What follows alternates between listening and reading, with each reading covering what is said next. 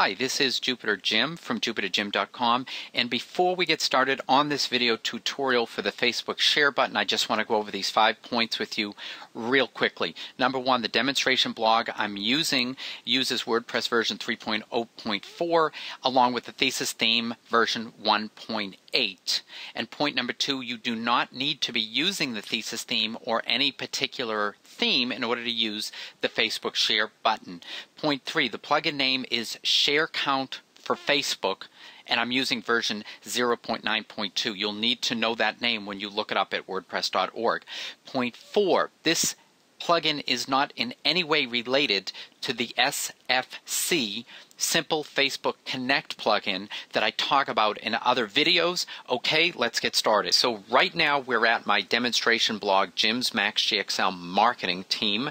You can see the URL up here is just Jim's Max GXL Team. And what we're going to do in this video is see this little retweet tweet meme button down here that's green. We're going to add a button that looks almost just like that, except it's going to be for Facebook so that people can share, say, this particular blog post on their own Facebook wall. So let's get started. I'm going to click on this tab here, and it brings me to the dashboard of Jim's Max GXL Marketing Team where I've already logged in, and we're just going to scroll down till we get plugins. There's that little down arrow there. We're going to click on Add New. And we're just going to, here under Install Plugins, we're going to search for the plugin we want, which is Sharecount for Facebook. And then I'm just going to click on Search Plugins. And that brings me right here. You can see Sharecount for Facebook, version 0.9.2. And just to make sure you get the right one, make sure it's by fbshare.me. Okay, let's click Install Now. Are you sure you want to install this plugin? Yes, we are. And once we have installed it, we can see you've got the 4 steps here. It says successfully installed the plugin. So I'm just going to return to the plugin installer. Scroll down, go back to plugins. So it's already installed, so it should be on our list of plugins up here. You can see at the top it says plugins. So we're looking for the Sharecount for Facebook, and that would be this one right here. Look over to the right, you can see it's by fbshare.me. Now we're going to activate the plugin.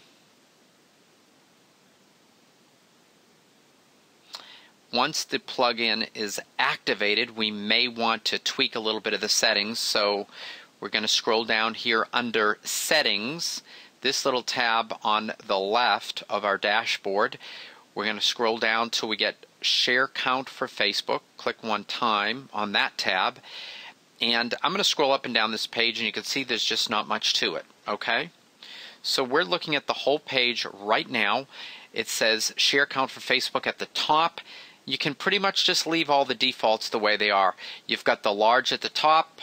You've got location. I want it at the top of the blog post, not at the bottom, or manual is putting it where you want, so just leave that at the top. Wrapper style, I want it to float left. If you wanted to change that and you want it to float and be on the right-hand side of the blog post, you would just type in right there. And if that was the case, you would probably want to change the right margin, change that to margin left to be 10 pixels instead of margin right. So they're going to be the opposite. I'm going to change this back to left. So it's going to float left. It's going to be on the left-hand side top of my blog post. Badge color, if you know hexadecimal codes, you're going to put in a 6-digit number there. Whatever that is, that represents a color. Do not put in, it says right there, don't put in the pound sign. Most people are just going to leave that alone. That's for the badge color. I call it the Facebook button, share button, but they call it a badge, or the text. Now, do you want the button to show up on the static pages as well as your post? If you do, leave that clicked. I do not want that to show up on my pages. So I'm going to deselect that. On this stuff at the bottom, the Google's analytics parameter, you can leave that unchecked. And you don't need to worry about any of this stuff right down here that says awe.smapi key. You can read that if you are interested. I'm just going to click Save Changes. I don't know if we actually made any changes in a point of fact. I'm going to go scroll up to the left-hand side of the admin panel or dashboard, and I'm just going to right-click. I'm going to click Open Link in New Tab. Now, if you're in a Mac, instead of right-clicking, you're just going to mouse over this and then press on the Control key and then click, and that will give you the drop-down menu. Left-click where it says Open Link in New Tab. And we are back at the home page of my demonstration blog, Jim's Max GXL Marketing Team. Now let me scroll down to the second post on this page, adding hyperlinks to WordPress blog posts. You can see in the left-hand corner, there's the Facebook Sharecount button.